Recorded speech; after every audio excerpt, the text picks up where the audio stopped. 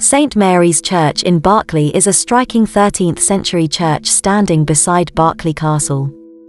The church is notable for its medieval wall paintings, detached tower, table tombs, and memorials to the Berkeley family. There has been a church here as early as the Saxon period, but the present St. Mary's dates primarily to the 13th and 14th centuries. The sheer size of the church is striking, situated in such a small village. More unusual is the detached tower, a feature more commonly found on the European continent but rarely in England. The tower is 17th century and stands on the site of an earlier church. Although it stands in a peaceful wooded glade beside the entry to Berkeley Castle, St. Mary's has not always been a peaceful place. During the English Civil War, the Royalist forces defending Berkeley Castle used the church as an outer defensive perimeter for their defense of the castle.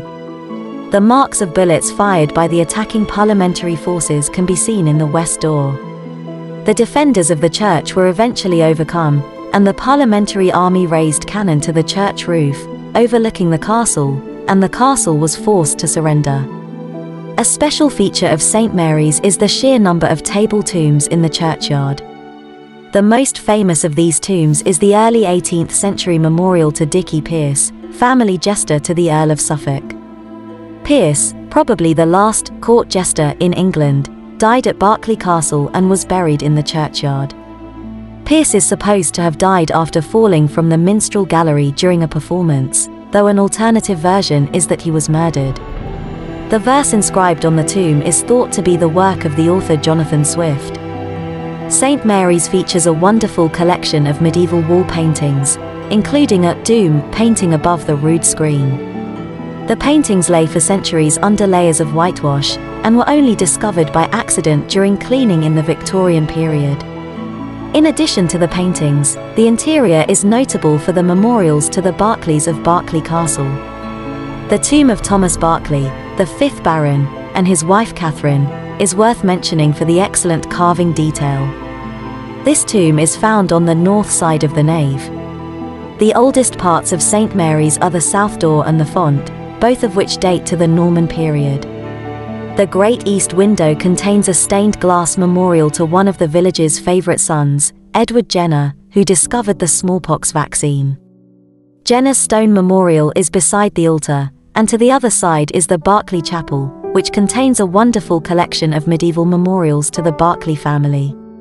Dr. Jenner's home of the Chantry stands immediately beside the churchyard and is now a museum to his life and work. Jenner was born on the 17th of May 1749. He was born to the vicar of Berkeley, the Reverend Stephen Jenner. Jenner went to school in Wootton-under-Edge and Cirencester. During this time he was inoculated for smallpox, which had a lifelong effect upon his general health.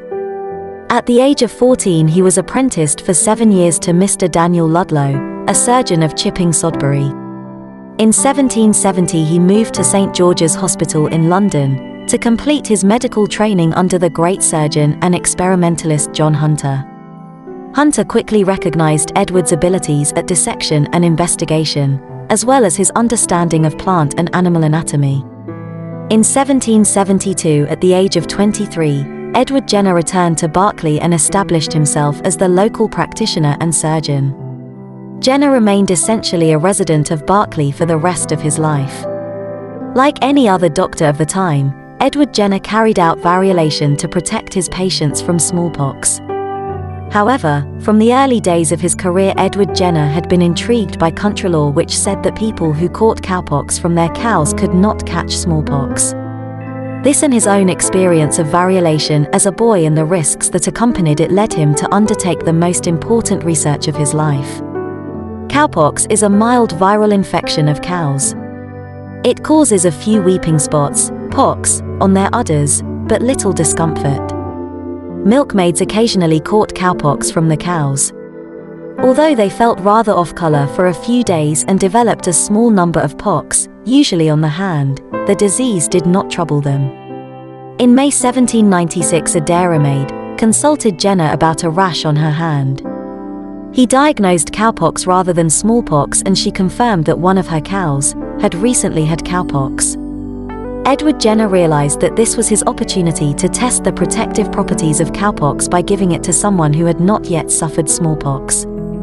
He chose James Phipps, the 8-year-old son of his gardener. On the 14th of May he made a few scratches on one of James' arms and rubbed into them some material from one of the pocks on Sarah's hand. A few days later James became mildly ill with cowpox but was well again a week later. So Jenner knew that cowpox could pass from person to person as well as from cow to person. The next step was to test whether the cowpox would now protect James from smallpox. On the 1st of July Jenner variolated the boy. As Jenner anticipated, and undoubtedly to his great relief, James did not develop smallpox, either on this occasion or on the many subsequent ones when his immunity was tested again. Jenner followed up this experiment with many others. In 1798 he published all his research into smallpox in a book entitled An Inquiry into the Causes and Effects of the Variolae Vaccinae, a disease discovered in some of the western counties of England, particularly Gloucestershire, and known by the name of the cowpox. In each of the next 2 years he published the results of further experiments, which confirmed his original theory that cowpox did indeed protect against smallpox. Jenner's newly proven technique for protecting people from smallpox did not catch on as he anticipated. One reason was a practical one. Cowpox did not occur widely and doctors who wanted to test the new process had to obtain cowpox matter from Edward Jenner.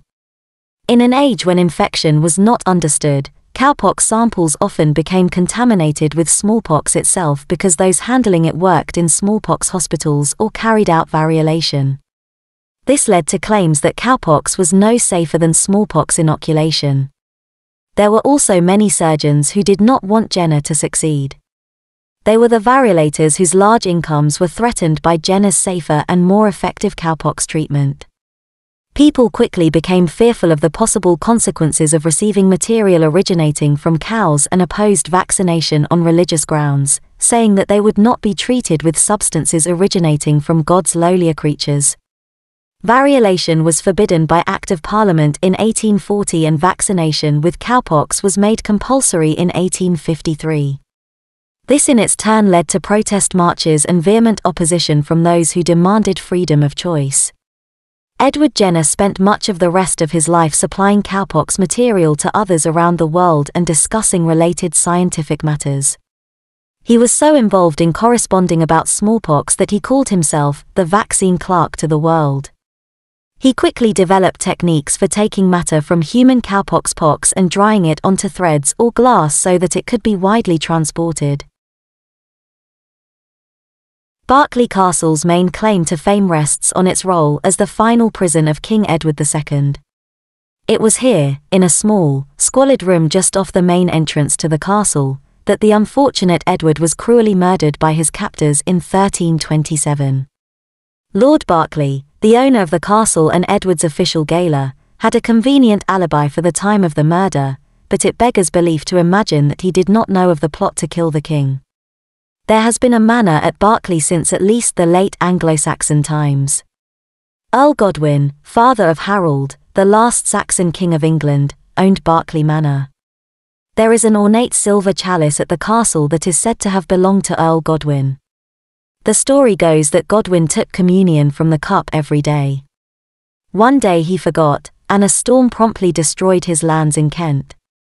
The present castle at Berkeley was begun in 1153 as a shell keep. This fairly unusual design saw the stone keep surround a central mound rather than sit atop it in the normal style. A few generations later, in 1215, the castle was the final assembly place for the rebellious West Country barons on their way to their final confrontation with King John at Runnymede and the signing of the Magna Carta. Berkeley Castle next made its appearance in the annals of English history when William Berkeley, nicknamed William the Waysteel by a family historian, gave the entire estate of Berkeley to King Henry VII in exchange for being made Earl Marshal of the realm. It seems that the Dukes of Norfolk, hereditary holders of the title, had fought against Henry at the Battle of Bosworth, and as a result, had the title revoked. William did not pass on his hard-bought prize to subsequent generations of Berkeleys, for he died without an heir, and the title reverted to the Norfolks. The castle was the property of the crown until the death of Edward VI, when the entail was broken. Elizabeth I was much annoyed by this provision. She tried unsuccessfully to give Berkeley to her favourite, the Earl of Leicester, but it was not hers to give. The bitterness between Elizabeth and the Berkeley family came to a head when the Queen came to stay at the castle on one of her many progresses about the country. As she rode in the front gate with her entourage, Lord Berkeley rode out, a supreme insult to the proud Queen and one she did not soon forget. The castle was besieged by Cromwell's army during the English Civil War and suffered a great deal of damage. The outer walls were flattened, the gatehouse destroyed, and the drawbridge demolished. The castle surrendered after 3 days of bombardment, so further damage was avoided. The interior of the castle is blissfully original. There is a 14th-century Great Hall built just inside the castle wall. A lovely 16th-century wooden screen graces one end of the hall. The room where Edward II met his fate can be viewed, but for those with a less gruesome turn of mind, the medieval kitchens and the morning room created from a Norman chapel are open to visitors. Another prize at the castle is the chest carried by Sir Francis Drake on his voyages on the Golden Hind. There are the requisite family portraits, including a Gainsborough and a Reynolds, and very simple and attractive terrace gardens. I really do hope that you have enjoyed this aerial presentation. Please subscribe to the channel so that we can keep you updated on other aerial videos shot in and around Northamptonshire and further afield. Subscribing is free and it really helps the channel to grow.